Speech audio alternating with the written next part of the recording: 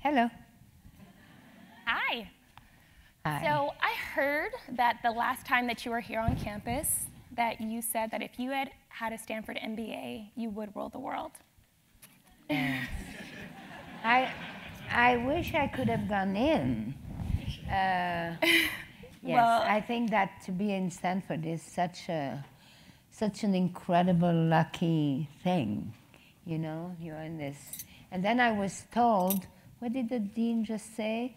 That, who is it that just said that it was very important to also be rounded. Well-rounded, right. Well, you don't have a Stanford MBA. No. And you I clearly basically don't. rule the world. Do you think I should drop out? Well, it doesn't look like she's nervous, right?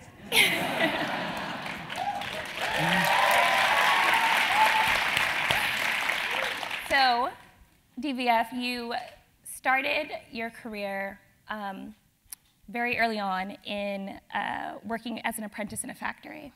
Can you tell us a little bit about that experience and if you really wanted to be a fashion designer growing up?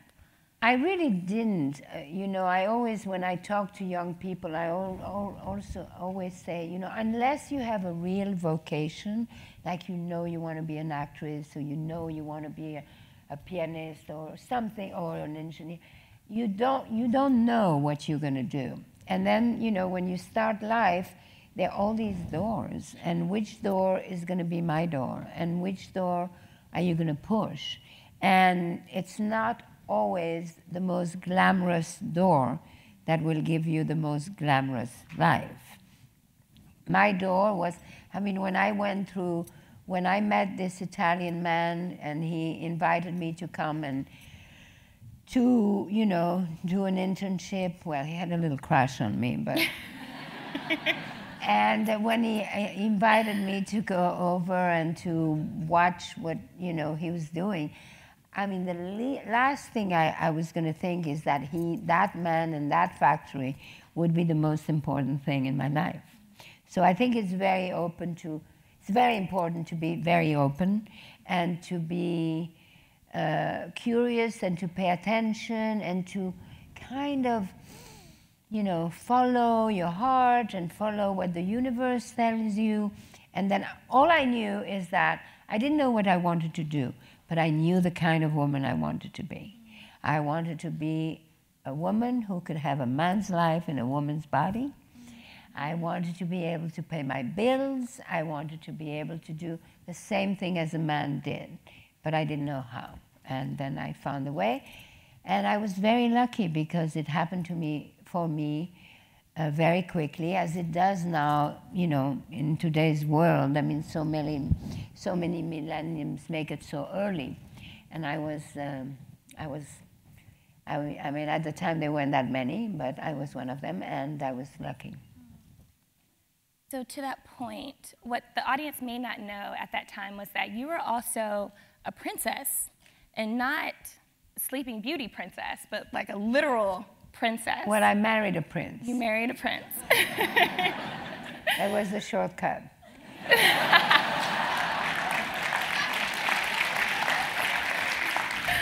But you continued working. Yes, so and I married pregnant too, so that was... I was going to leave out that part. But. No, why? I mean, it's, you know, it's one of those things. I was engaged, okay, so it's not something... But why was it so important for you to continue working, though, when you really... Oh, no. Financially... I was just starting. Okay. And, but I mean, I didn't want my financial independence to come from my father, my husband. I wanted to do it on my own, and I did. And part of, you know, I mean, it also made my marriage not survive. I mean, you have to say the things as they are. So at some point I had to choose, and I chose. But he gave me 2 beautiful children, and we stayed friends forever, and life was on. I'm going to switch gears a little bit and talk about your business. When you started your career, you created a very famous wrap dress. And here at the GSB, we talk a lot about product market fit, about creating products that satisfied a particular consumer need. And looking at the audience, it looks like there are several people with a wrap dress on now. If you have a DVF dress on, can you stand up?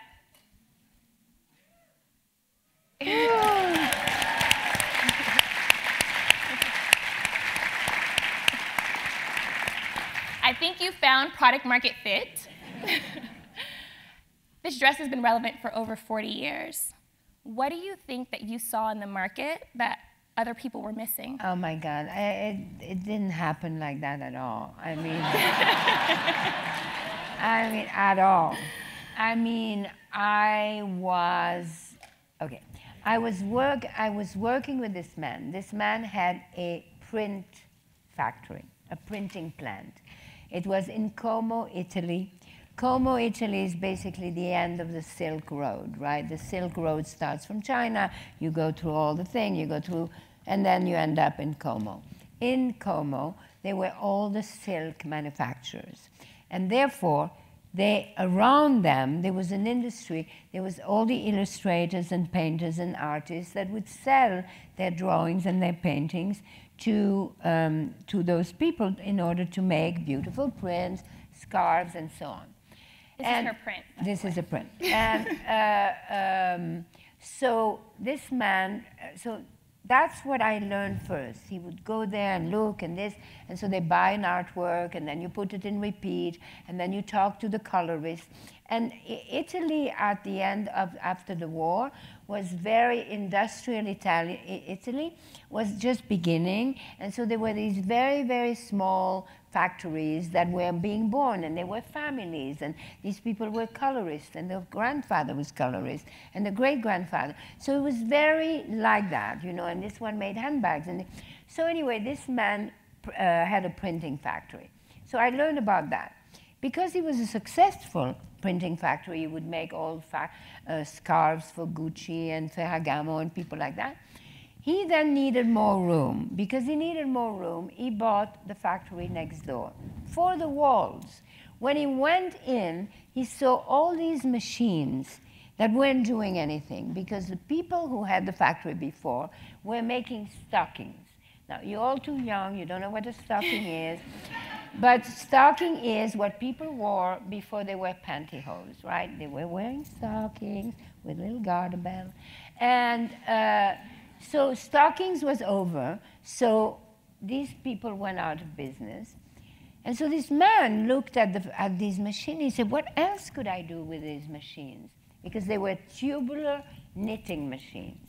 And so he called in all the yarn people, Dupont and people like that. And they tried these machines with a thicker yarn, and that's how they came up with the jersey fabric. Now, there are two types of fabrics. The fabrics that are woven and the fabrics that are knitted. Jersey fabric is a knitted fabric. It's what T-shirts are made of. At the time, T-shirts, nobody would wear T-shirts except men's as underwear and maybe sailors. But nobody else wore T-shirt. Nobody else wore T-shirt until there was a very famous movie star called Brigitte Bardot, and she lived in this little port called Saint-Tropez. And there was a little shop there when they started to dye the T-shirts in all colors. And there was Brigitte Bardot looking so beautiful and so hot with this colored T-shirt that had a little Saint-Tropez signa on it, and blue jeans and barefoot. And that's when T-shirts started. So Mr. Ferretti, my Italian man, started to make T-shirts, and then because he had a printing factory, printed T-shirts. And I was there when all of this was happening, and then he bought another factory that used to make nightgowns because they had very thin needles so that he could work this fabric. Okay, all that is, I didn't think any of this would ever be important in my life.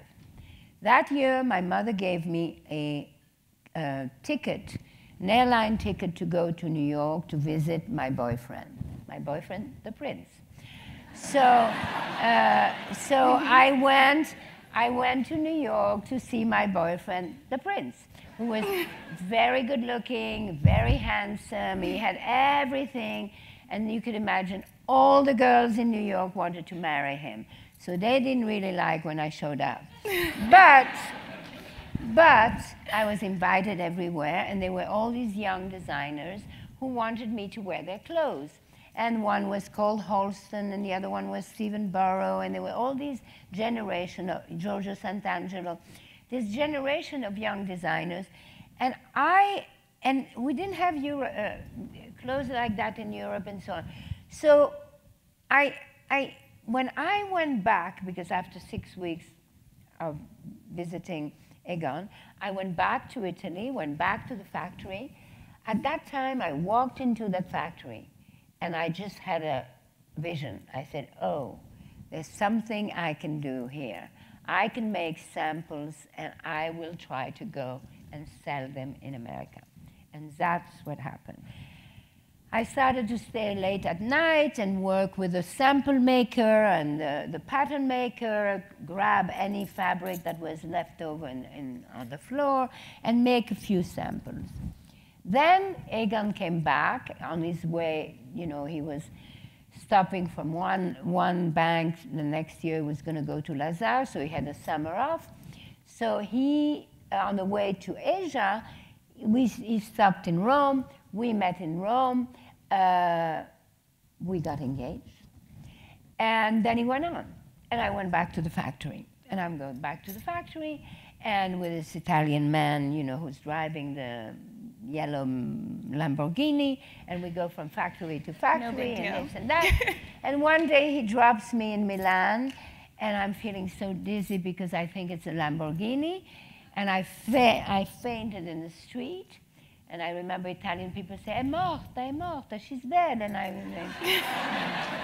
I was not dead, but what I was pregnant. So,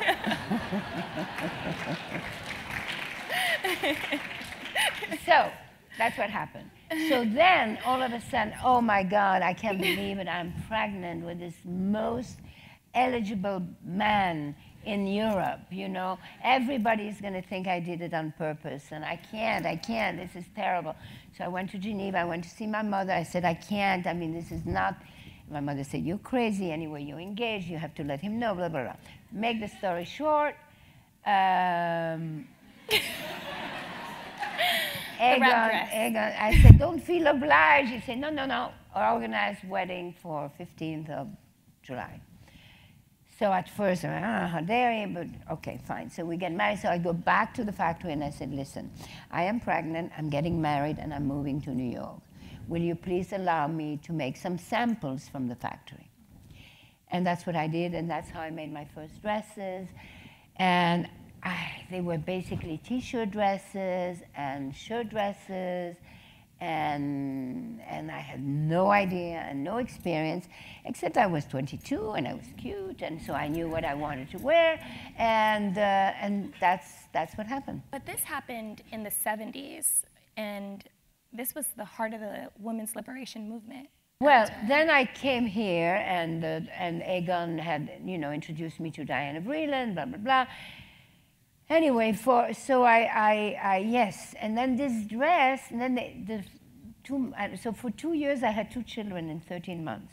So I had 1 child, and then I was pregnant again, and in between, back and forth to go to Italy, and I had miserable little orders, 15 pieces, 55 pieces, and the Italian man would say, what are you, crazy? I don't have a sample room, I have a factory.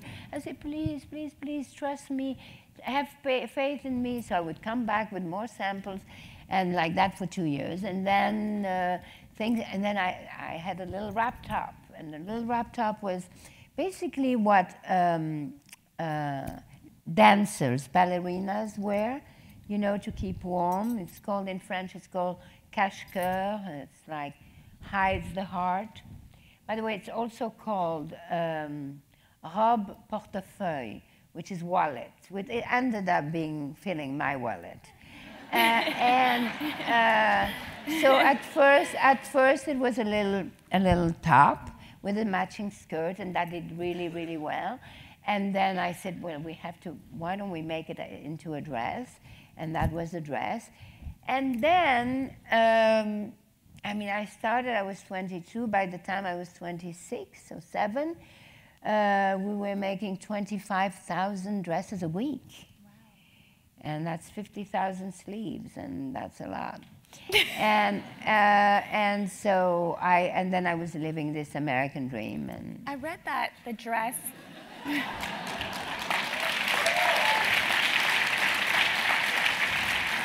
But what I'm trying to say is that people say I made the dress.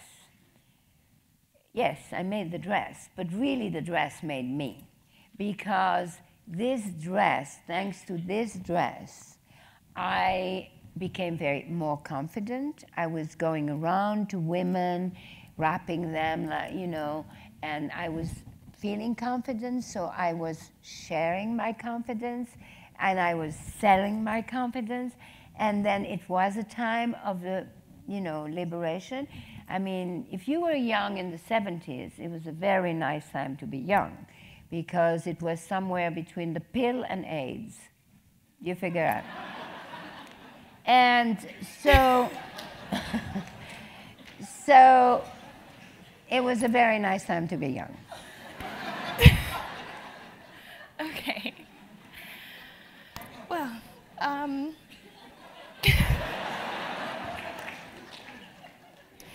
so I read that you named your first dress Angela after the prominent Angela civil Davis, rights. yeah. Yes. You know why? Oh, funny, where you read that? No, there was a dress that had stripes. And I mean, it wasn't a very good reason why I called it Angela Davis, because she had been arrested, and it's a stripe.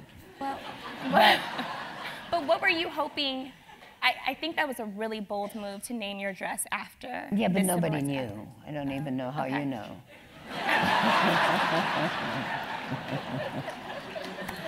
But by the way, I loved Angela Davis. She was so beautiful. I mean, she was strong. Yes, there were all these women that popped out at this time. You know, there was Angela Davis and Gloria Steinem, and it was a wonderful. I mean, actually, okay, I was a princess, right? Because I had married a prince. But actually, at the time, is when Gloria Steinem invented the word Ms., M-S, right? So you weren't Miss or Mrs., you were Ms. And I actually traded my title of princess to be a Ms. Because I'm a feminist. Yes. Yes. Sorry. Well, it's kind of in fashion to be a feminist again. It went away for a while. So there's a movement that's happening right now with women, and a lot that has come up around the Me Too movement, the Time's Up movement.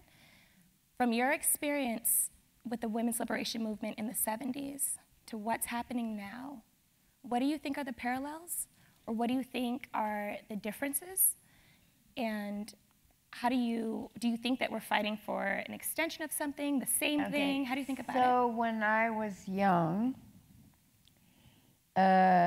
we were feminists because we wanted to have equality, and in many ways. And so that was that.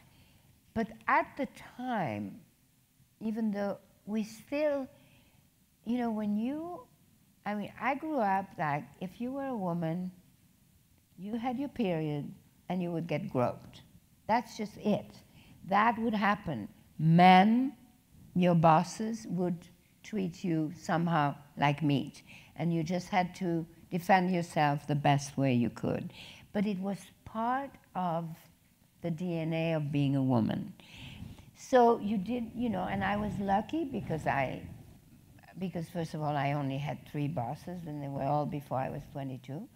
And also because then I had my own business, and so I didn't have a boss. And then I also was in the fashion industry where women were actually, you know, it was easier for a woman to have a job. But I'm thinking, you know, now if all these other women who who had jobs with male bosses who constantly, you know, would touch them and do that. And the fact that they didn't want to lose their job because they have children, because you don't want to lose your job, you like your job, you studied for your job, you have a good job, and then you have this pig as a boss. And how do you deal with it? And so I think what happened recently is great. I think that it's just, you know, it's one step ahead, and that men cannot treat us as meat, as we can't treat them as something else, whatever it is. I mean, but it's a good thing. It's a very good thing. And as women and as mothers, I think that it's our responsibility to raise our sons so that they respect women. But it's so much ingrained in society, you know, that, but eventually it's, I don't know, I have, you know, my mother always raised me like it was an advantage to be a woman. So I thought it was an advantage, but maybe I was very privileged. Maybe, you know, I had good legs, who knows? But it's the truth is that I have never met a woman who is not strong. All women are strong. But a brother, a father, a religion, or very often ourselves. We don't want to show our strength because we want our men to feel strong and blah, blah, blah, and powerful and all of that, which is fine. But then there's a tragedy, there's a fire, there's something, and the woman gets one child and the other child and the jewelry and bam, boom, out the door. And you see that at the end of the time of tragedy, the woman's strength comes out and she takes over. So I think it's important for women to know inside of them that they are strong. Then it is their decision to show it or not to show it, to do it. But what is the most important thing is that they know it inside themselves. Well, I think it's an interesting concept to talk about the privilege that may be associated with some women in their careers as relates to not having to deal with that level of harassment. And I know you had 3 bosses before you were 22, right? I think there are a lot of women in a lot of different industries that don't have that privilege. That's right. So particularly in the fashion industry, when you have an industry that is so contingent on, the success is so contingent on young women, young models, for your role as the CDFA president, which is the Council of the Fashion Designers of America, how do you think about protecting these young women? Well, we do. We have rules. We have all kinds of things that we set up, and it is incredibly important because I mean, I did try to be a model, completely not successful, but I mean, that is all about rejections. I mean, it's just the worst thing to try to want to be a model because it's the worst, and. No, as the CFDA, we are making rules and we're doing this and more. And, but it's also... And I think it's also interesting for for the fashion industry in particular because women are the prime consumers, most of the consumers. Right. And you do have a number of very powerful women within that industry. But there still seems to be this power dynamic where women are still subjected to a lot of the same things that they are in other industries. And why do you think that is? Because we're stronger. You know, listen, women have to stick together, but the first thing is, you know, they have to feel strong within themselves. And they just have to... We have to deal with what we have to deal, but together we have to make sure that we support each other. and industries have to support. And I think that all the things, the Me Too and Time Up, has really, really been helpful. And it is a different time, you know, and we have to make sure that that doesn't go away. I know you spend a lot of your time, your resources, whether social or financial, on empowering women and women's empowerment, and that you created the DVF Awards not long ago. Can you tell us a little bit about that? Well, it's going to be, this next year is going to be the 10th anniversary, yeah. It's, yes, it's actually my son who said, you know, you do so much for women, you should really reward them and give them money and do a prize, and then one day it'll be like a Nobel Prize. So we started together when I got involved in creating the women's conference with Tina Brown, and then at that time I started this prize, and it is to, and it was really thinking about my mother, who was my mother was a survivor of Auschwitz. She survived, and so it's for women who have the strength to fight, the courage to survive, and the leadership to inspire. And the women we have given awards to are just remarkable. Most of them are not that well known, but they've done an incredible work. And it's been a wonderful. And then you create a family over 10 years, and then you see what they got, and usually they got other prizes after, and then you get to know them. And you know, I think that what is most important is I believe in the chain of love.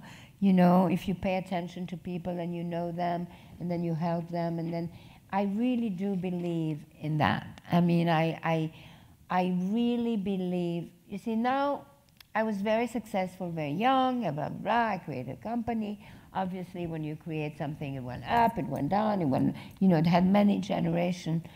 But now I have a woman CEO that I think is going to really take the company to the new world, the new digital world. And so what I want to do for the rest of my life, now that I am 70 years old, is the fact that I want to use, because when you are successful, two things happen. One, you can pay your bills, and two, you have a voice. And when you have a voice, it's important, it's your duty, but it's also a gift and a privilege to use your voice for people who have no voice. And that voice thing, and that being able to share the experience that I have, because I may be 70, but I really should be 140 for how much I have lived, and the different people I've met, and the different circumstances and all of that. To be able to share that, and to share my experience and my knowledge and all of that, and so that's what I would like to do for the rest of my life. And I know you all study business, and you're all super smart and everything else. And but what I would like to be able to tell people is that women mostly, and this is very much of a women's audience. So the other day I walked in there, they were all male engineers. I said, oh, it's not going to go well, but it did go well. Anyway, and is my big umbrella now. My big umbrella is Design Your Life, right? And so because I want to do podcasts and I want to do speaking engagement and all of that, I wanted this summer, I said, okay, I have to structure. What does it mean to design your life, right? What does it mean? And so because I was in Sicily, I drew a Greek temple, and on top of the roof, I wrote Design Your Life. And then I put the pillars. And these are the pillars that I came up with. The first pillar, the most important pillar we all have, is our character. Because you could lose everything. You could lose your health, you could lose your wealth, you could lose your children, you could lose everything. But you never lose your character, even under torture. And what does character really mean? Character is really about the relationship you have with yourself. And to have a relationship with yourself is hard, because it means you have to be demanding, you have to be disciplined, you have to do all of these things.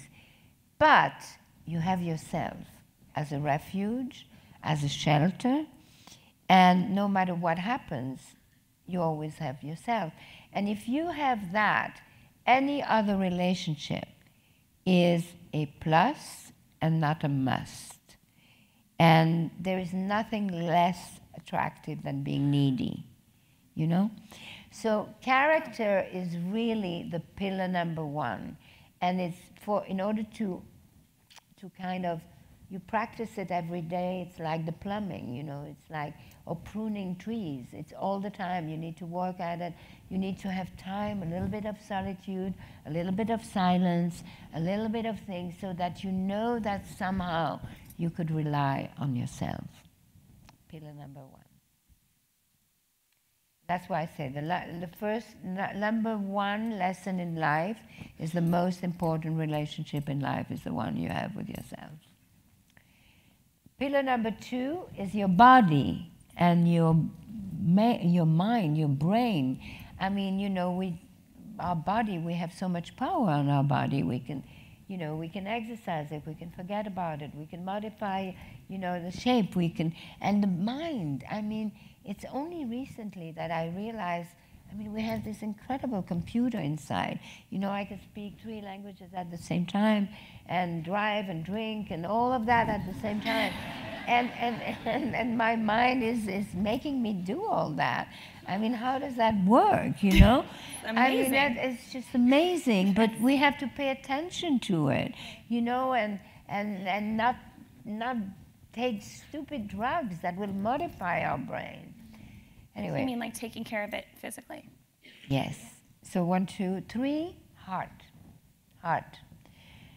Heart is a muscle, right, that pumps the blood and creates oxygen. So heart is life. Life is love.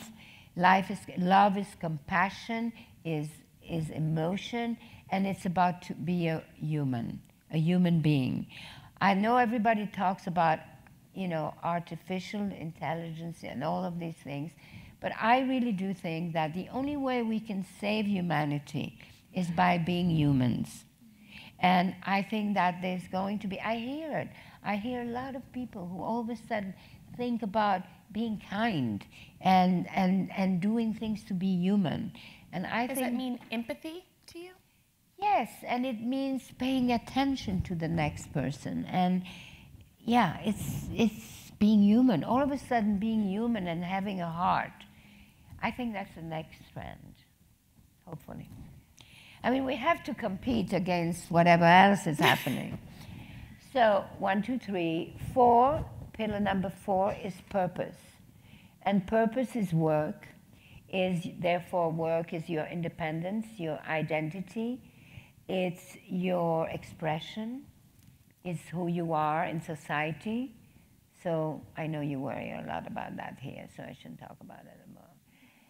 One purpose, and then you have more depth than that. And then you have what I do, which is aesthetics, what you wear, how you surround yourself, the power of color, all of that. And that's what I thought my 5 pillars were. And then 2 weeks ago, I was talking to my 17-year-old grandson, and he said, "You forgot nature." And I thought, yeah, that's right, I forgot nature. So we added another pillar.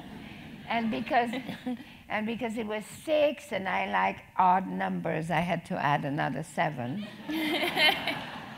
and my pillar number 7 was rituals. We do things every day that we don't even think about. Like many years ago, I did 3 coffee table books. They were photography books. And one was called The Bed, The Bath, and The Table. And the bed, you know, if you think about it, we throw ourselves in the bed without thinking, and we go and sleep in a messy bed. But look at what the bed, I mean, how important. We conceived in a bed, we make love in a bed, we're sick in a bed, we die in a bed. I mean, you know, so this the ritual of the bed and the ritual of the table, what to eat and how to eat, and, you know, the pleasure of that. I think there's a whole ritualist things that we do, or even the bathroom, the privacy of the bathroom and whatever. So all of this is under Design Your Life. And does that sound interesting to you? Why? Why? I mean, I don't know. So, I mean, I said it to somebody and said, well, that's very generic. I say, yeah, it's generic, but what isn't generic? Well, I think what isn't generic is the experience that your mother had and the influence that she's had on you as a result of her surviving Auschwitz. You talked about that a lot in your book, The Woman I Wanted to Be, and I would love to know how that influenced the woman that you wanted to be. All right, so in order to describe my mother, imagine yourself in 1944 in Belgium, occupied Belgium by Germans. This 22-year-old girl gets arrested, deported, and sent to labor camps in Auschwitz. It was because it was so late. I mean, she stayed there for a while, and then there was the famous death march, and they went to another camp, and then another camp. And 13 months later, she ended up in this third camp. And by then, she was in pretty bad shape. And one morning, they woke up, and the Germans had left, and then the Russian came and raped them and whatever. And then they left, and then the Americans came, and she was in a very bad state. She couldn't move. She was brought to a hospital. She weighed 49 pounds, and so they made her fill a questionnaire. The only reason I know that is because the Holocaust Museum, that I helped, did a huge research on both my parents and sent me all this information. And this questionnaire comes, and where you say name, first name, second name, where you came from, and then state of health. And even though she could not move, she wrote excellent health. And that explains everything. You know, no matter what, she always told me, no matter what happens, you can never be a victim, you know. And she survived, she gained the weight back. Her fiancé came back from Switzerland. They got married. The doctor says you have to wait 3 to 5 years before you have a child because you won't make it and the child won't be normal. And 9 months later, I was born and I was not normal.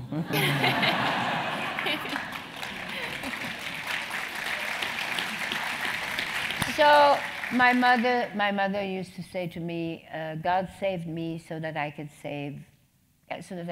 give you life. By giving you life, you gave me my life back. You are my torch of freedom. So I was raised with a lot of, I was supposed to be the torch of freedom. At the age of 1, I had to speak in public, my birthday. I mean, I always had to memorize. My mother was a tiger mom. She was tough, and she would not allow me to be afraid. If I was afraid of the dark, she would lock me in the dark closet. Today, she would be arrested. But after 10 minutes, you realize that there's no reason to be afraid. And so obviously, I'm very much a result of my mother, So never be a victim. Doesn't matter what happened, blah, blah, blah, this and that. And that formed me, But when you have a very strong mother, it's you have to wait until she's gone for you to accept it, So we're going to do a quick lightning round. We have a couple minutes left. I would love for you to finish these sentences. I feel most confident when... I feel most confident when, I don't know, when I speak to a nice crowd. What angers me most is? Oh, I don't get angry very quickly. What angers me most is when I witness lies. The thing people would be surprised to learn about me is? The things that people would be surprised to learn about me is that, I don't know. Do we know everything? Probably. You certainly do. My superpower is? Oh, my superpower is my magic wand, which I use every day when I try to, my first email of the day, I try to do something that doesn't benefit me, and I will introduce one person to another person. I don't have to leave a message, I don't have to speak, all I have to do is write it perfectly and explain well, and I may have changed that person's life. The most important advice I can give for this audience is? The most important advice I can give is the one I said before, is that the most important relationship you have is the one you have with yourself.